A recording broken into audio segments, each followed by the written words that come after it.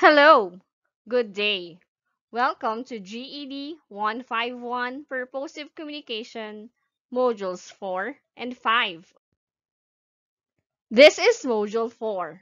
Our first topic is types of media. In types of media, we have people media, text media, visual media, motion media, audio media, manipulatives, and multimedia. In people media, we have resource speakers who are knowledgeable or experts in the field. For text media, these are the books, newspapers, letters. While visual media contain icons, logos, charts, and slides in science experiments. Motion media are videos and movies.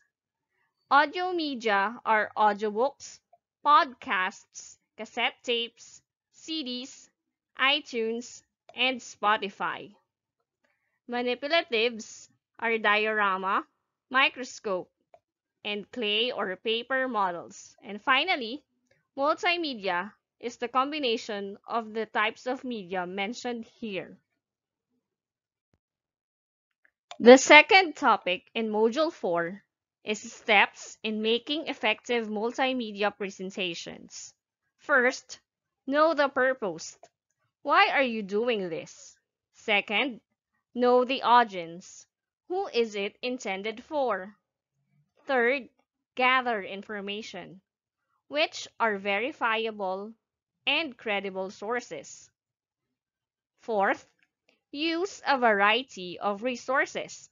Which type of media is appropriate? Fifth, do not forget the sources. Cite. It is important. Give credit where it is due. Finally, sixth, organize the information. Be creative and sensitive to the needs of the intended audience. The next topic in Module 4 is planning and delivering the presentation. In planning, you have to know your purpose, analyze your audience, make sense of your context. In delivering the presentation, whatever your role is, you need to remember that you have to own the stage once you are up there. The rules of thumb are guidelines. There are things that you need to do which makes your presentation usually better, and there are things that you do not need to do because it will make your presentation usually worse.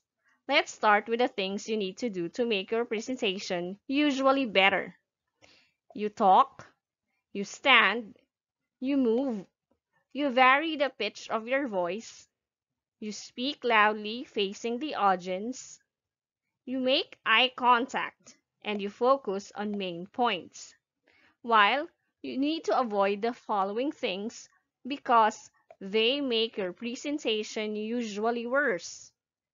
You read your presentation, you sit while doing the presentation, you stand still, you speak in a monotone, you mumble facing downward, you stare at your laptop and get lost in details. This is the next set of guidelines or rules of thumb that you need to be aware about in delivering your presentation. To make your presentation usually better, you need to use outlines, images, and charts. Finish within your time limit. Summarize your main points. Notice your audience and respond to its needs. And finally, you have to emulate excellent speakers. Here are the things you need to avoid because it will make your presentation usually worse. You do not have visual aids, you run over time, you do the presentation without overview or conclusion, you ignore audience behavior, and lastly, never ever emulate lousy speakers. Evaluating and reflecting on the presentation. If you are the speaker, Here are the questions you ask yourself after the presentation. How did I perform as a speaker? Did I fulfill my role effectively? Next, how did I communicate my message to my audience? Did my presentation make any visible impact on them? Usually, in trainings set up by DepEd, after every training session, there is katame or quality assurance, technical assistance, monitoring, and evaluation. The results of katame will help the speakers and the project management team to improve the presentation. So in webinars that you attend online, if there are speaker evaluations, you have to fill out and accomplish that because it will help the speaker the next time the speaker is invited to present his expertise. We now have Module 5. We start with the definition of a report. A report is a comprehensive document that covers all aspects of the subject matter. After the definition, we have the types of report. A report can be categorized into an informal report or a formal report. An informal report aims to inform, analyze, and recommend, while a formal report is a detailed information containing research and data necessary for decision making. The types of informal report are 1. Progress report, 2. Sales activity report, 3. Personnel evaluation, 4. Financial report, 5. Feasibility report, 6. Literature review, 7. Credit report. The types of formal report are informational report, analytical report, recommendation report, research report, and case study analysis report. Now, we have the parts of a report, which are title page, table of contents, executive summary, introduction, methods, findings, conclusion, recommendation, and bibliography. The characteristics of a formal report are: it is an official report. It contains detailed information. A formal report is formal, complex, and used at an official level, like decision making. A formal report is a written account of a major project. A formal report is about launching a new technology or project line or results of study. Finally, a formal report is a review of developments in the field. The characteristics of an informal report are: its aim is to inform, analyze, and recommend. An informal report may be a memo, financial report, monthly activities report, development report, or research. An informal report is written according to an institution's style and rules. An informal report has parts that are not required in an informal report, and an informal report conveys routine messages. A resume and cover letter. A resume is a persuasive summary of your qualifications for employment. Together with this is an application letter or a cover letter that introduces you to the employer. Writing resume and cover letter requires a level of care. Application letter.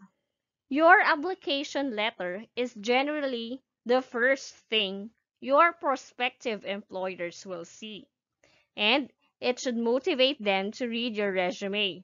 It provides a positive impression and formal introduction of yourself. Usually, The resume and cover letter will make the employer search for you online and check whether the information you put in there are relevant and realistic.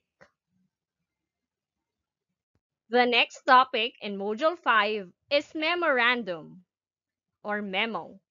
It comes from the Latin word memorare, which means to tell or state.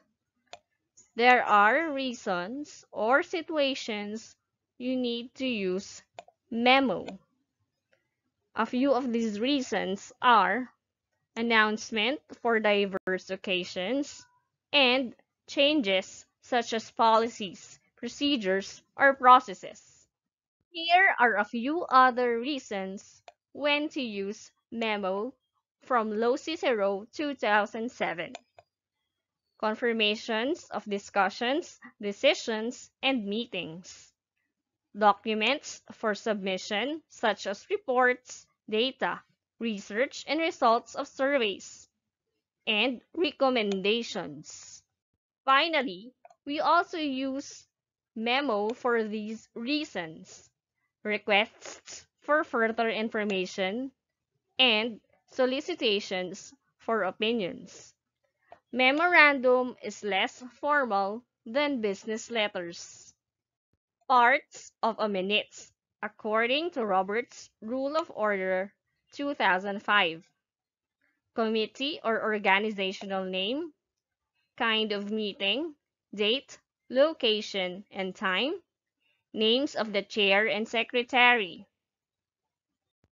names of all present members, names of guests and roles, reference to approval of last meeting's minutes, motions raised and member who raised it, reports and member who presented it, other special concerns, signature of secretary upon approval. Here is what you have to answer for discussion forum 4. Indeed, soft skills or interpersonal skills are important in the success of any organization. Employers look at attitude and communication skills as significant attributes when they evaluate applicants. Bucher 2001. They do not look only for skilled graduates. Surveys have shown that they prefer applicants who have high communication and interpersonal skills. C. White, 2013. What do you think is your best soft skill? Cite an instance you were able to use this soft skill. Answer in 2 to 3 sentences only. For discussion forum 5, the workplace consists of diverse individuals. Hence, using politically correct terms to avoid offending people belonging to a specific race, religion, gender, age range, class, and group is important. Political correctness in language means using words that have positive suggestions or connotations to avoid discrimination. Relate cultural sensitivity and political correctness to each other, and share one personal experience about it. Please answer in 2 to 3 sentences only. Finally, for discussion forum 6, based on personal experience from the lessons or topics we have discussed during midterm in purposive communication, what is the most important topic for you? Please answer in 2 to 3 sentences only. Thank you for watching, and I hope you learned something today.